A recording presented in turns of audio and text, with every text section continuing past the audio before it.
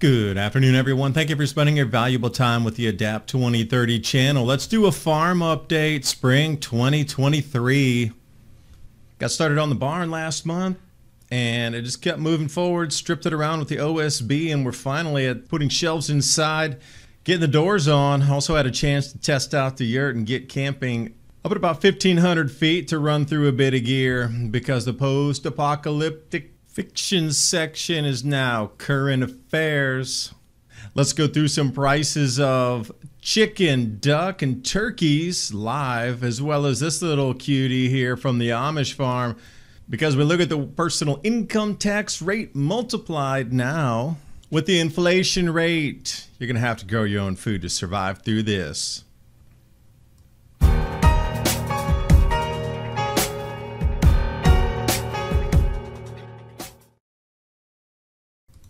And when I say this is a no BS assessment here, because the post-apocalyptical fiction section moved to current affairs. Every time you turn, look, move. There's something else that seems to be bending reality into, nail-biting time every minute of every day. So that's why I needed to turn off the distractions for a little bit, get out camping, get the hands in the soil again as we come into planting season right now. Finally, it seems like the cold finally ended. But it was a long time to wait here in East Tennessee for it to finally finish their update with the hay. It seems that there's been, with the really cold freeze that hit a few months back, the hay is about 50% of normal currently. So I was warned and told, stock up on some hay if you can get it right now on the first cut. Okay. Rainfall, it's been off and on, but these temperatures finally have lifted enough to be able to really put things in the ground where I'm confident enough now to put our tomatoes. And we had things growing in the garage under lights. We had things in the kitchen, and we set up racks for getting, like, for example, a hibiscus, the tobacco, what else? The can of lilies, and a few other of the edibles on the herbs and spices side to, come up with peppers, for example. We got 4 different types of hot peppers this year. Finally to get it out in the ground, and now it's, trying to grow along the fence line. It is time. So this is so integral this year that you can grow some of your own food. Now, just for a quick update of what I've been doing out here, I needed more storage space because I want to, really have a workshop where I can, work and plant on things, repair things, and take it out of the garage to set up 2 indoor grow units that I'm going to be running side by side here. Tedmar Childen with the Omega Grow system, as well as Eden Grow systems on a double deck tower. I'm going to be having those in my hands here in the next couple of days, run them side by side. Let's take a look at the barn, and really, if I can do it, you can do it also. So I had one of my neighbors come over and help me who is more familiar with building. To put up something like this, it was 32 feet long, 16 feet in depth. And, digging all the holes to get the poles in and then get them all centered and then, get everything squared up before we did anything else. Then we started to wrap it a little bit, moving the wood piles at the same time. And then it was just, slow going on measuring, remeasuring everything. We're using 2x6s to wrap that up.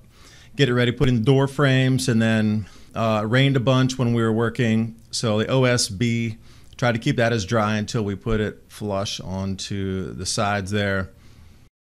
Sell in May and go away. Wall Street's wisest advice this time. It is different. It's worse. The Wall Street Journal warned, don't just sit there, do something. Morgan Stanley warns commercial real estate is headed for a crisis worse than 2008. It's no longer a black swan, it's a flock of black swans. There's a banking crisis, commercial real estate, de-dollarization, rate hikes, and persistent inflation. BRICS is the hottest ticket in town with an additional 19 countries looking to join and move away from the dollar. It's no wonder Google search hitting record high. April 2023, quote, how to buy gold. Mention the Adapt 2030 channel, you're going to get some first-class service. Patriot Gold Group offers the no fee for life IRA, where your IRA or 401k can be in physical gold or silver on qualifying rollovers. 888-546-7020. Call to get your free investor guide today.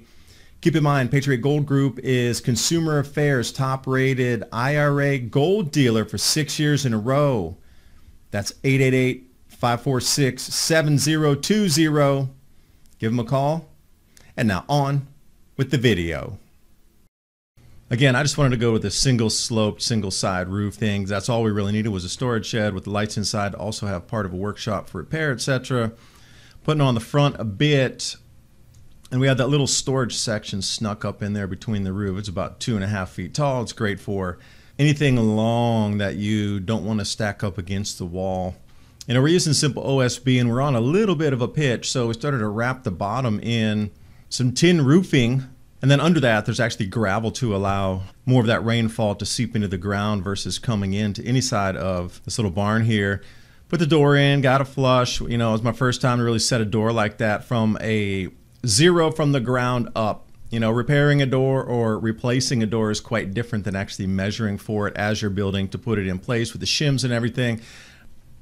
You know, could I build the thing again by myself? There'd probably be a few more mistakes than if I did it a third time or a fourth time. But remember, this is like OJT.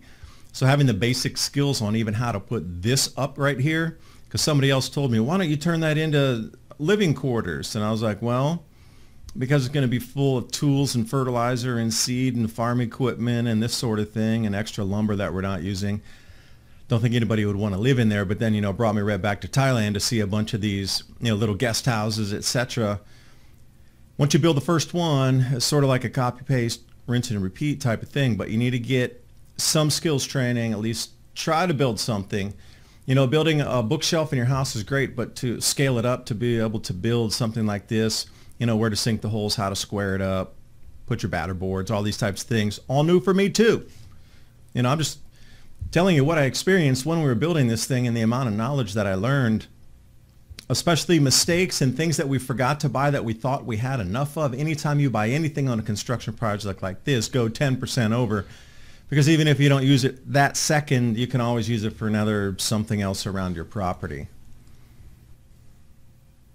After the OSB was up and we were starting to side up, then we started to screw everything really tight into those 2x6s from the outside inward. And working with two people is going to make it way easier, especially if you're going to connect the rafter boards like we did together with an overlap on them. And two people, much safer as well. You know, you're handling heavy things, things dropping. It's a really long distance. You might not think 32 feet is very long, but it's long when you're trying to put up 4x4s across that center beam there. Things are heavy, they're awkward, you're trying to work around, so you always want to have a second person with you. Better to work on sunny days because, again, right here, everything got wet, and luckily the OSB didn't really get to that point where it expanded at all before we got some paint on top of it. Then we got the roof on, and, you know, there's different types of tar paper, and it's not even really called tar paper anymore. It's just sort of, you know, water shielding, really light compared to the old stuff. And even when it wasn't complete, I still started to use it to put the 0 point in there. Those are the kind of things I'm talking about, just farm equipment. And finally got the roof on, and now it's about wrapping it all up. Again, you know, getting that paint on there quickly so there's not really much water damage. Then we ended up getting the roller doors on there. Those are 8 feet long and they slide into the center. And then the one on the right also slides into the center. And you can see where we started to wrap right above the door there going around. And I still need to get the gutters on this thing, and in the back the water catchment tanks, and also the shelving on the inside. Still have a few tasks to do, but it'll get done over the next month here. A bit warmer, days are a bit longer. We can do, you know, more than it was even a month ago. Because if we're looking at inflation rates, also, you know, you got to add in personal income tax on top of the inflation rate that's draining everybody's money. So I don't know which country you're in, but thank you for spending your valuable time here wherever we are around the planet, sharing information, ideas, and solutions. You know, but Finland, wow, 60% almost of personal income tax. You got to think about the sales taxes, property taxes, and every other types of tax that are out there as well. So at the end of it, when you really look, you just have probably what, 10 or 20% of your money that you actually worked for. Everything else is being eaten up. Now we're looking at massive inflation rises. So let's look at some chicken prices here. I actually got this from Rural King here. This is for East Tennessee if you're interested to try to compare price. So we ended up buying some new turkeys, and that's down at the bottom there. Standard turkeys, $9.99 a piece. We got 4 of those. The eggs are great. We're also trying to breed those to be able to raise some turkeys and then sell them. With the straight run chickens up to like $5.50. Before they were $2.50 just even a year ago. These prices have gone up so much. I was shocked when we went in. Bantams, excellent choice. Little tiny birds are a little bit larger than a pigeon, but they give an egg that's probably takes 2.5 of those eggs to equal 1 chicken egg. They eat almost nothing.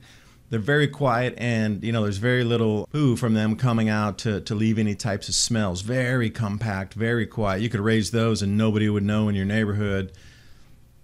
Straight run ducks. A friend of mine just got a bunch of runner ducks.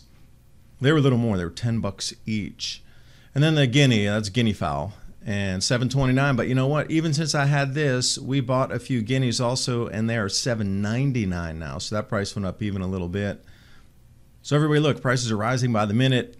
And speaking of the Amish, they have these labs for sale, $100. They're well raised, well taken care of, and they put them out on the weekends for people who are looking to have pets for sale. Because we bought these lambs and the mother as a set.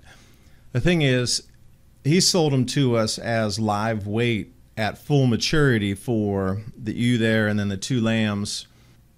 It was a bit on the pricey side, but we're going to be able to breed these out with one of our neighbors and then have actually meat sheep that we can trade for something else. Because as I see it here, this is the world we're moving towards so quickly.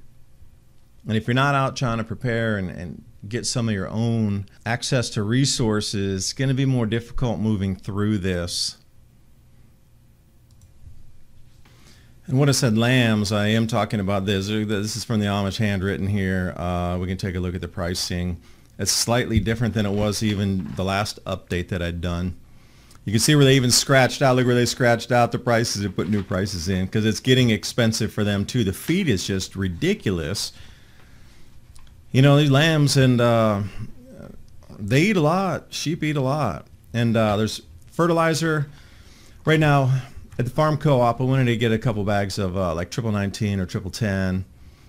They didn't have the mixes, so I ended up last year even doing the same, buying like 4500 or 046 and then just, doing my own ratios on that and scooping them together like 1 pound, 1 pound, 1 pound, and mixing it up in a can, shaking it, rolling it around, trying to get it to interdisperse like they do in the mix bags. Having luck with that, and we're trying to mix the chicken droppings from the chickens we have. And we've dug holes further out in the field where we're throwing some of the straw that the lambs are using and then interlaying it with the straw, the detritus, or the whatever leftover foods, droppings, etc. from the lambs, in addition to layering it with what's coming off the chickens, and then layer that with another straw, and then once the hole gets full, then covering it up. And then we'll dig it out next year after it's had a chance to break down. That's massively good fertilizer. Because the old chicken house that was on sort of, in the back of the property there, it had been breaking down for years and years and years. So just scrape that stuff off because it's already hard. Use a shovel to scrape it off the wood. And that was already perfect. It was just a hardened fertilizer right there. So anyway, trying to take a waste product to turn it into something valuable. People... Originally, a couple of years ago, when I started recycling stuff, like, I'll take the broken down tool. Let me see if I can repair it. Can I make a new handle for it? I'd be like, dude, what are you doing? Why don't you just buy a new one? I was like, well, maybe there's not going to be opportunity to buy new ones, and maybe we'll have to repair a lot of older stuff. Now, makes sense to them. Like, hey, you know what? There's not so many tools available in the stores right now. I was like, yeah, go to an estate sale. Find something there. So let's go through for sale lambs and calves. So lambs, right now, 70 to 150 pounds, $275 a pound live weight. And then there'll be a charge if they're going to get that ready to take to the butcher for you. And the calves, remember we got beef and dairy, 2 different types there. They're running about $1.80 for beef. And They have some breeds, and they don't have 100% Angus, but they have, they raise their own cattle, so they're always experimenting with different breeds. Like, I don't know, Amish, they have some breeds that just aren't commercially available because they've been crossbreeding these different varieties of cows themselves and cattle. And then we got the dairy type, straight run dairy. Everybody knows the black and white ones, milk, that sort of thing. $1.60 a pound. By the way, most of your dairy cows end up as McDonald's hamburgers or hamburger that you might buy in the supermarket. That's mainly dairy after, they've run their course and produced the most milk. $1.60 a pound. Now remember, if you're not going to butcher that out yourself, you're going to have to send it off to a butcher, and then you need to add an extra how many cents per pound for preparation for that. And we always try to have them save the bones. We butchered everything ourselves on the last cow. This time, not going to do it again. Too much work. But the lambs, we can get through a whole, 120-pound, sheep, something like that, in an afternoon. That's not very difficult to do, but if you're rocking in with 700 pounds of meat, it's going to take a little longer, and you would definitely want to do it in the winter when you could just leave it out, like for example on the garage floor or something, where the garage floor gets icy cold because we don't have a climate controlled garage. It gets cold in there, so it's taking on the temperatures the outside, and sometimes it'll be in the 30s here, and that garage is icy cold on the slab, so to leave it out there, nice. So anyway, that's the update on the prices here. So that's gone up. So, because when I gave you the update last time, the beef was, even at 600 to 1,200 pounds, it was $1.50. Now it's $1.80. And that dairy had gone up, the dairy up to $1.60. I can't read through the price that they scratched out. Anyway, you can see it keeps going up and up, even for those who are raising the animals. So you can just imagine what it's going to be like. A lot of processing facilities and things closing down, burned down, whatever. They're shuttered because of, accidents or whatever happened at their processing facilities. I think there's 1,300 that have had problems or burned in the last year and a half or so in the United States. And again, part of decompressing for a minute was going up right at the edge of the Cherokee National Forest.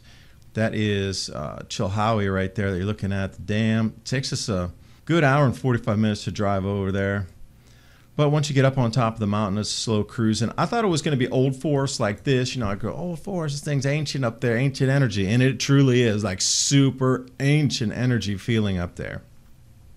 Something resonating from the earth when you get on the plateau on the top there. So I wanted to run through a little bit of my bug out gear. I have a yurt because we're going to throw that in the back of the truck. 6 people can sleep inside this thing comfortably, and if you're going to run with a few people, then you want to have accommodation that you can bring and set up anywhere. So since we weren't backpacking it in, we brought it on the truck and were able to set it up. And also these fire pits up in the national park, these little holes there, we brought just like a little tiny ventilation fan that you might use for like an RV or something, and put it right next to the hole. Look at the fire. Mostly those times they're smoldering because you just don't get enough airflow in there. And then look at the coals to be able to cook some food on. So this is the update for the last couple months while I try to keep centered and make sense of the madness around me. But please remember, it is going to be so integral this year to get your food up and running. Anything you can supplement from anywhere you buy food is going to be greatly needed. TrueLeafMarket.com. That link's in the description box below. Great way to support the channel.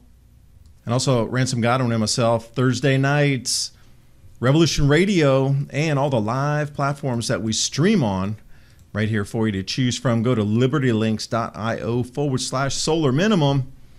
I do thank you for watching. Hope you got something out of the video, and I'll see you next time. Bye for now.